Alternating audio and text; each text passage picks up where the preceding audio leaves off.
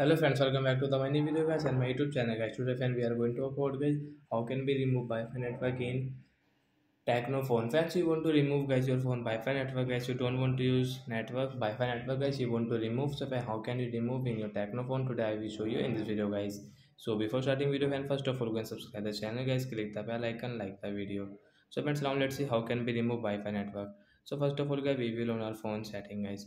After on phone setting guys, you can see this type of settings. So friends, you can see guys your Wi-Fi setting. Friends, click on your phone Wi-Fi setting and which network guys you have paired guys you want to remove. And when right side this icon guys, tap here. Friends, you want to share guys your Wi-Fi network, so when you can share your network, so you can say scan QR code to connect to Mukesh 5G network.